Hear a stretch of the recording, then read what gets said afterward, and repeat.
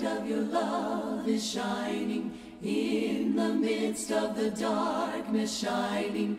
Jesus, light of the world, shine upon us. Set us free by the truth you now bring us. Shine on me.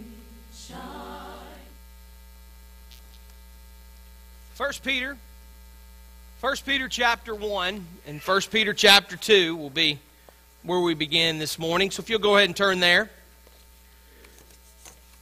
You know, it's important for us to realize that these are, these are letters. These are letters that were written by men to people. People that are part of the church. People that are part of the body of Christ, just like us. But the timing of when these are written is different than us today. That means that when these letters were written, they were written for that specific purpose to pass along some wisdom that God had inspired these men like Peter to the Christians that are scattered abroad, as we're going to see here in just a second. And with that being said, there are little hints and there are little clues that they know, that are very accustomed to them. Key words that when you would write this, they would automatically think back to that. Or certain phrases that when you would read, when those Christians would read them, that they knew exactly what God had intended for them to know, but they would also think back of a pattern and maybe some things that happened in history to help them fully understand exactly what was going on at the time. Now, we don't have that benefit of full context today. We can read it, we can try to understand it, but we didn't live in that type of environment. But still, nonetheless, God has intended these letters to be read to us. He's intended these biblical books, these epistles as they're called, to be written to us as well, so that we can learn and that we can pattern our lives and find out the message that God had to share with the early church and how that message is still relevant for us today. And the message here in 1 Peter chapter 1 and 2 is very relevant today as we look at the theme, Better Together. That's our theme for the month here. Looking at seeking to try to be better, just a little bit better than we have been. So when we read phrases, I want you to see who this letter's written to. I want you to see the purpose of why it was written and some of the words that are used. Beginning in verse 1 of 1 Peter chapter 1, Peter, an apostle of Jesus Christ, to those who are elect exiles of the dispersion in Pontus, Galatia, Cappadocia, Asia, Bithynia, according to the foreknowledge of God the Father and the sanctification of the Spirit, for the obedience to Jesus Christ and for the sprinkling of His blood, may grace and peace be multiplied to you. You see His audience as it's written to those who are elect exiles, who are brought about by the dispersion or the scattering abroad into these areas. It's written to Christians that are in these areas, and he calls them being scattered about or about that dispersion and elect exiles to let them know that they're living in a place that's not really their home. Now, we know the spiritual implications of that. This world is not our home, but there's a physical explanation of that as well as you read, because they're really living in a place as Christians that is not really connected to where their spiritual heritage is in Jerusalem. Their spiritual heritage there is in Jerusalem as Jews, with the temple that's there and with all of the things that would go on there. And now they're living in certain area of the world that is not there. And he says, you're living about, according to the dispersion, you're living out in these areas. I want you to know some things that since you're out there, that's going to help you stay focused, stay on task. And then he goes into chapter 2 and he says, you are living stones built up as a spiritual house, which Jesus is the chief cornerstone, that you are these living stones. And we're going to get back to that, talking about these stones in just a second. Built up as a spiritual house. That even though you are not in Jerusalem, your homeland, even though you're scattered over here, you still have a home wherever Jesus is. Jesus is that cornerstone. You still have a temple. Although it's not the one that is is made of stone and brick. This temple is made of living stones. It's made of a house that you reside in, that is within you. And each of you together make up these living stones. And all of us here, we are built up as a spiritual house, as a temple, as a place of worship to God, even as we're here this morning.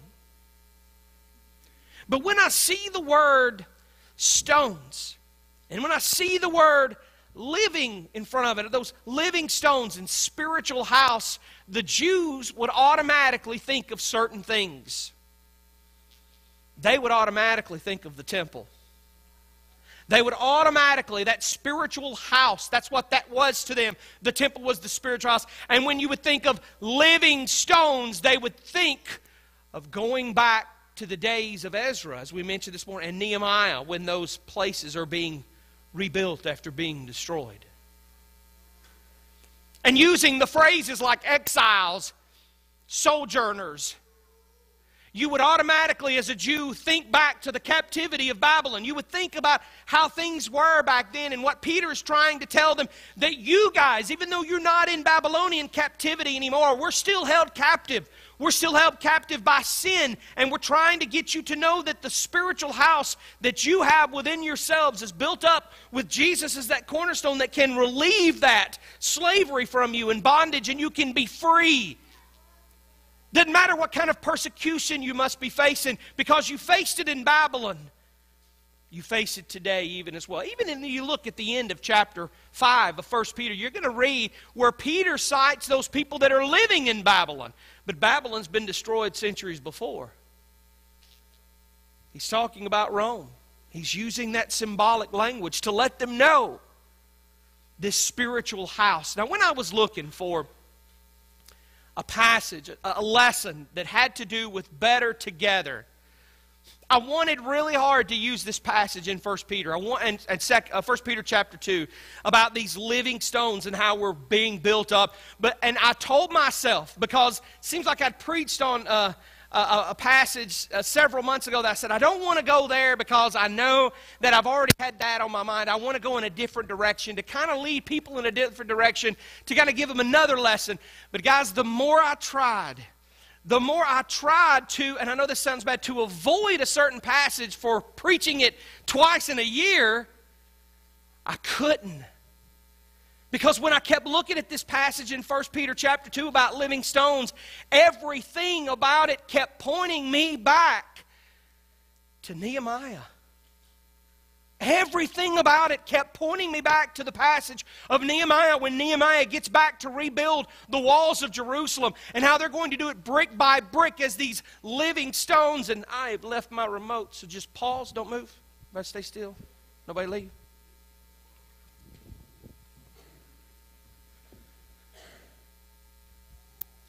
Play. Living stones, these brick by brick, to being built up as a spiritual house. These Jews that are receiving this message in 1 Peter, their mind has to go back to that when Nehemiah comes back. Has to be reminiscent of the Babylonian captivity. That's a major part of their life. Even though they didn't experience it themselves as going back to their ancestors, it's a major part of their environment and who they are. It's deeply rooted in their history of going into Babylon and being held captive for the Jews. Sure, some of these are Gentile Christians. But as these Jews read it, they understand. So I want you to go, as we look at this being better together, I want you to go to Nehemiah with me. Because as these living stones, as that's what we are, we're going to build our spiritual house. We're going to build it brick by brick, brick by brick. And the task that we have in an environment today is just as difficult to build that house as it was back then. As the early church begins to start, these people are facing persecution. Now, their persecution is of their lives. They're being faced with death. Now, many of us, we're not having to face that, but other parts of the world, they are. We're having to face maybe our rights being taken away as Christians and not being able to do that. But if you look at it from God's mindset, He doesn't care about our political rights, because He knows we have rights in Him. We have these inalienable rights that He has given to us to be Christians. And no matter what the political system, no matter what the culture of the day, no matter what the environment, we can still live godly lives, building our spiritual house in an environment that will be able to withstand anything that comes against it. So as we look at being better together, let's look at some things from Nehemiah 2 and 3 that can help us be better together. How we can build this spiritual house brick by brick. How we can do this together. In Nehemiah chapter 2, we know, well, let's back up. We know that Nehemiah goes back and he hears about the walls and how the walls are destroyed. So he solicits to the king to go back to his homeland and rebuild these walls. And we know from Josephus, we don't know exactly how big the walls were in Nehemiah's day, but we know from Josephus' day that in some places that the wall was 15 feet thick. All right, 15 feet thick. We know that it reached at some points 23 feet tall. Remember, the walls are noted for protection. That's what they're for. And not only that, it went for about 4.5 to 5 miles. That's how far it stretched. So when you look at the task that Nehemiah's he's got to repair these walls. In some places, he's got to build it completely back up. It's a task that seems very difficult, seems impossible. And as you look in chapter 2, beginning in chapter 2, verse 12. Look at chapter 2, verse 12, and let's read together what he sees. Then I arose in the night, I and a few men with me, and I told no one of what my God had put into my heart to do in Jerusalem. There was no animal with me but the one on which I rode. I went out by night to the valley of the gate, or by the valley gate, to the dragon spring, to the dung gate, and I inspected the walls of Jerusalem, that they were broken, and its gates had been laid and destroyed by fire. Then I went to the fountain gate, to the king's pool, but there was no room for the animal that was under me to pass. Then I went up by night by the valley and inspected the wall, and I turned back and entered the valley gate, and so returned. And the officials did not know where I had gone or what I was doing, and I had not yet told the Jews, the priests, the nobles, the officials, and the rest of those who were with me to the work. Then I said to them, you see the trouble that we're in now. How Jerusalem lies in ruins with its gates burned. Come, let us build the wall of Jerusalem, that we may no longer suffer derision. As we look at this solicitation by Nehemiah to the people there, to encourage them to build together, to build back, he knows that they must work together. And there are 4 things that we can use from his lesson. The first thing, as we go brick by brick, when doing God's work, everybody's needed. As we build our spiritual house up, and yes, our house looks good. I mean, we do have some good things going on here. We have a lot of great programs. We have a lot of great efforts, a lot of great teachers, a lot of great men and women that are at great leadership and great deacons that are working. We have a lot of great things going, but there are still holes in our wall, just as there are every congregation. And individually, if you want to look at your own spiritual house, yourself, there's still holes there. You may be pretty good, but there's still some holes that need to be repaired.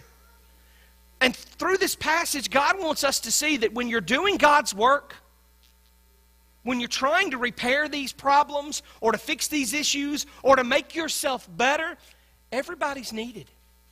Everybody has a job to do. Everybody has a purpose to fulfill. Now, make no mistake, God doesn't need us. Okay? God is not thinking, if I don't have my people work, the plan's going to fail. If God is not in heaven thinking that you've got to do your job, if you don't pull your weight, then the whole thing is over. It flops. I need you to do this. It's not God. But God can use us. And God desires us to have a part so that it does work. And if we don't, our part will fail. But it won't be because of God, it will be because of us. You see, God has left us with a responsibility. He doesn't need us to save mankind, but He needs us to share the gospel. In Matthew 28:18 through 20, the Great Commission, it's our job. God chose human beings to be the method of making the message known to everybody. Carry out the gospel, baptizing them in the name of the Father, in the name of the Son, and the Holy Spirit, teaching them to observe all things that I've commanded you. And I'm going to be with you always until the end of the world. He says, but I want you to go and teach people. You baptize them. You teach them the things that I've commanded you. That's our responsibility, is to go through that. In Ephesians chapter 2, we're told, verse 10, that we are His workmanship, created in Christ Jesus for good works that He before prepared that we should walk in them. That He has some things for us to do. And it's not just a few of us. It's all of us. And when we look at the text here in Nehemiah chapter 3, we're going to see the phrase. You can pick it up. I underline the first one in verse 2. Next to him, the men of Jericho. Next to them, Zakur, the son of Imri. Verse 4. Next to them. Next to them. Next to them, verse 5. Verse 6, next to them, and 7. You can see how it goes over and over and over again. The phrase, next to them, if you want to write this down, next to him or next to them or after him is used 30 times in chapter 3. And chapter 3 is only 32 verses. He's letting us know that the only way this insurmountable task that they had was going to be completed is if they were working next to each other. That everybody had a responsibility to play. Everybody had a role to fulfill if they're going to use that brick by brick. See, our walls here include things like evangelism, where they had maybe this gate or that gate. We have evangelism. We have edification. We have trying to maintain our daily study. We have our home devos that we're doing, encouraging people to have home Bible studies every night with their family.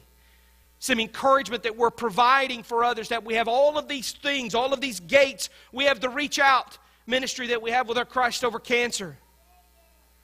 And if we want all of these other things to work, our education program, which, by the way, we are needing teachers right now, and every one of you are needed to help teach our children. When we look at all of these roles that we have to, all of these gates that need to be repaired or maintained, it takes all of us to do it. It's not just about those people at the congregation that are leaders or that are paid to or that feel better suited for that we all have a responsibility to be next to Him. And if you don't feel like you can do it on your own, that's why you have someone next to you and next to them, so that together you can work. God's plan, God's method for us to build up this house of living stones. If we're going to do this, doing God's work means that every person is needed.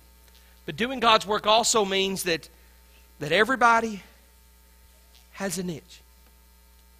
There's a niche for everyone. Now, that you know what that word means. I want to define it for you. It means a place, employment, status, or activity for which a person or thing is best fitted. Everybody's got their niche. Everybody's got their place where they're better suited.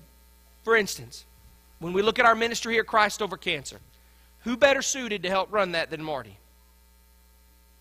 When we look at our ministry that we have of technology and our website and our streaming service, who better suited for that than Mark?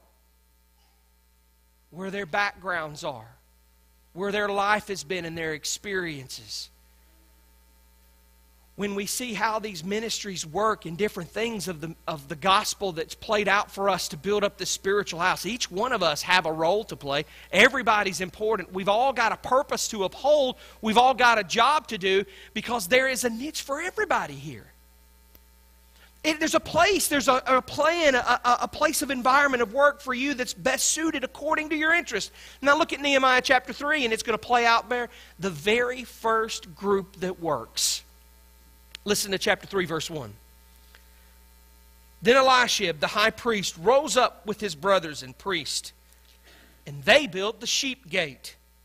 They consecrated it and set its doors. They consecrated as far as the Tower of 100, as far as the Tower of Hanel. And next to him the men of Jericho built.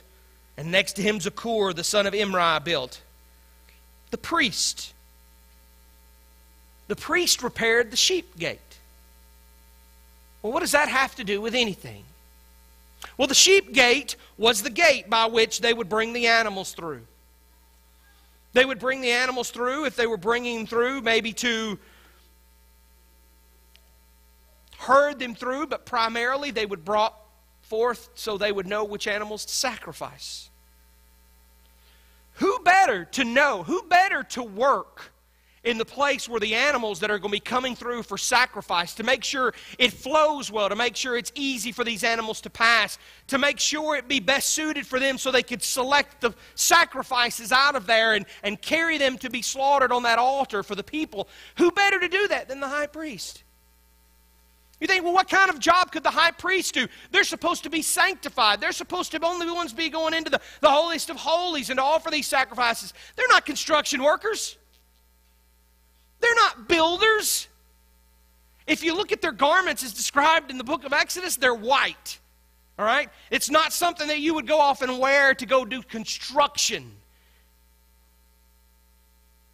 But as they wear their garments, as they do their job of priests, they're also doing the job of repairing and building the sheep gate, because the sheep gate was the one gate that they had the most interest in.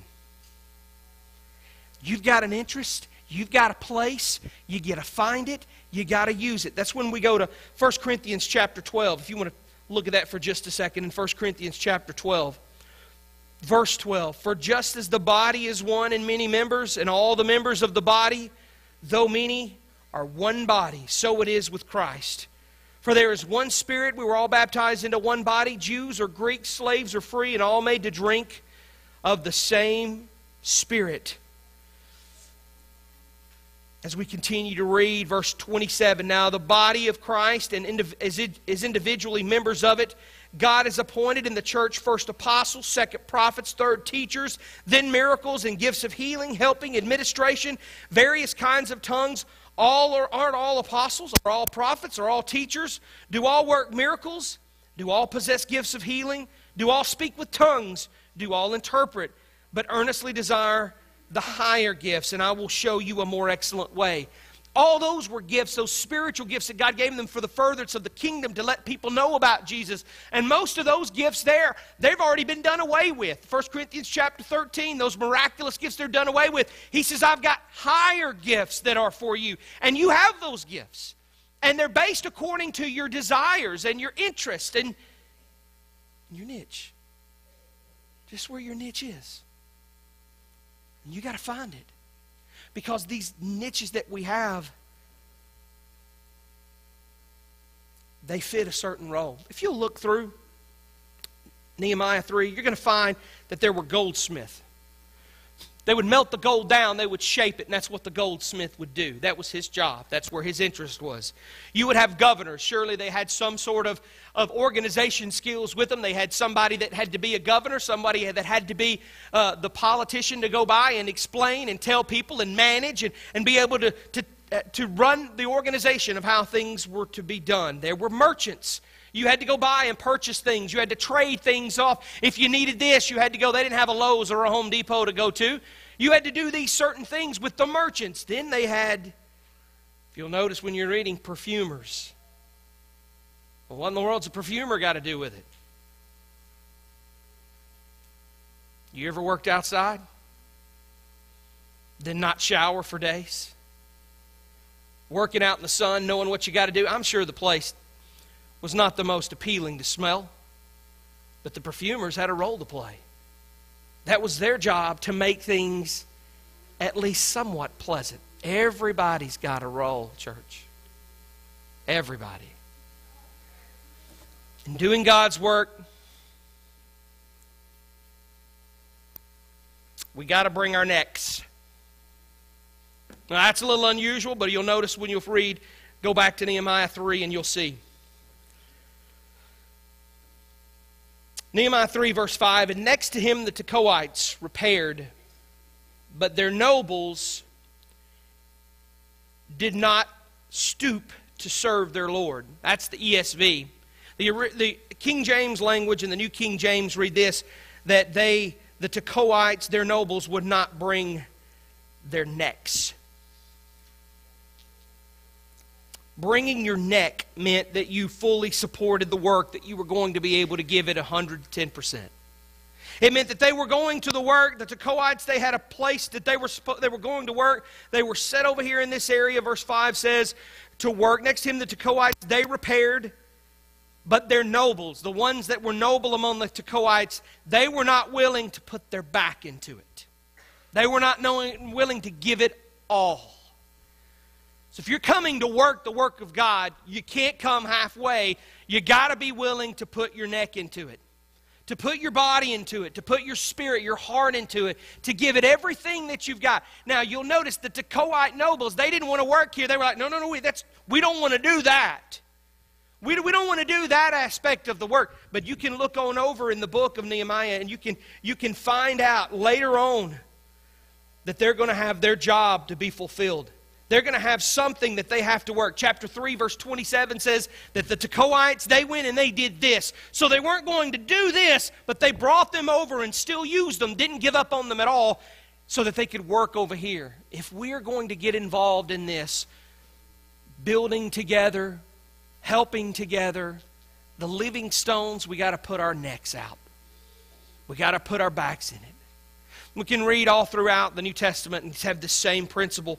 In Colossians chapter 3, verse 17, and then verse 23 and follow, whatever your hand findeth to do, do it with all your might. Do it heartily to the Lord. Everything that you do, you put forth the effort. You do it as you're doing it to God. In Matthew chapter 25, Jesus talks about how you never visited me, or when I was naked and you didn't clothe me, and all of those, I was in prison, you didn't come and see me, all of those different things. He says every time you do something, you do it as though you're doing it to me. We're building this house for God, not ourselves. And only then when we see that, we'll be able to use our necks, to put our necks into it. The last part here, when doing God's work, everybody's got to be aware of the goal. Everybody's got to be on the same page if this is going to work. Nehemiah expressed that goal in chapter 2 where he told all those people, this is what we're going to do. Man interviewed 3 bricklayers. They were interviewing for a job, and they asked the bricklayers about the work. The same bricklayers, they were working on the same project, and they asked them what they were doing with the project. And one bricklayer said, well, I'm just laying brick. One by one, I'm laying brick. They interviewed the second bricklayer. He said, you know what, I'm feeding my family. What are you doing out here working? Well, I'm feeding my family. One guy, I'm brick by brick, I'm building. The other guy, I'm feeding my family. They interviewed the third guy. He said, what are you doing on this job as a bricklayer? He said, I'm building a great cathedral for people to come and worship. And you tell me which one of those got the job, you think? When he had the end goal in mind, he took more pride in his work. Instead of just being a daily routine, we've got to know the goal. We've got to put that goal out there for us all to know. And our goal is simple. We want to go to heaven. Yes. We want to please God. Yes. We want to make sure we do the best that we can to be better. Henry Cloud, in his book, Boundaries for Leaders, many of you are familiar with his books, Safe People, things like that. He has several books of boundaries for people. Boundaries for Leaders reads like this. What drives strong performance is a commitment to a shared vision and shared goals. Teams have to work together on the right things in the right ways at the right time for the same goal. Teamwork is only driven by a shared purpose or goal. For the leader specifically, he says, the job of a leader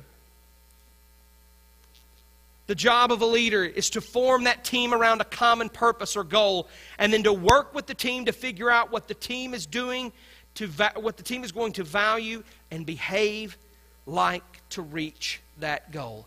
Everybody has to see the big picture. Everybody has to know the goal of what we're working towards. And if we all can see that goal as we build this living house of living stones, this body of the church, brick by brick, working side by side, everybody working in the area that suits them, that fits their interest, everybody putting their heart into it, building it, everybody having in mind the goal of building the best congregation of the Lord's church that we can possibly build. And if we all are doing that the right way, we're going to grow. Not only are we going to repair our problem areas, but we're going to be able to build bigger and bigger spiritually. See, there's this thing that's called the Pareto principle. You've heard of it. You didn't even know you heard of it before, but you've heard of it. The Pareto principle is this, and it comes from church work in the world. It says that 80% of the effects come from 20% of the causes. It means 80% of the work that's done in the church, specifically here, or at your business, that 80% of that work that's done is done by 20% of the people. Nehemiah's plan just blows that out of the water, doesn't it? It's not about the 80-20. It's about the 100. It's about everybody being on task for the same goal. If we want to be better together, we got to get on the wall and we got to get to work. And we work together, side by side, and we build brick by brick. And we put forth that effort with our heart, knowing the end result. And if we do that, we will be better together. Maybe you haven't been doing your part. Maybe you ain't even been on the wall. Maybe you've been like those nobles of Tekoa. You didn't want to put your back into it, your neck into it. You didn't want to put your heart into it. That didn't interest you. Well, then let's just move you to somewhere else where you can be used. Because we've all got a job to play. We've all got a role to fulfill. So if you haven't been doing that work that you know you need to, here's your opportunity to fix it. Here's your opportunity to ask for forgiveness of not doing the stuff that you know you've been blessed to do. Or here is your opportunity to become part of the family of God and get to work in this building of living stones. Our Lord died for us. He shed His blood so that we could have this opportunity. Now it's our responsibility to do whatever we can for Him. So you look at your life and see what you've been doing, and if it doesn't measure up to this kind of principle, this kind of plan, then let's do something about it. This morning as we stand and sing the invitation song.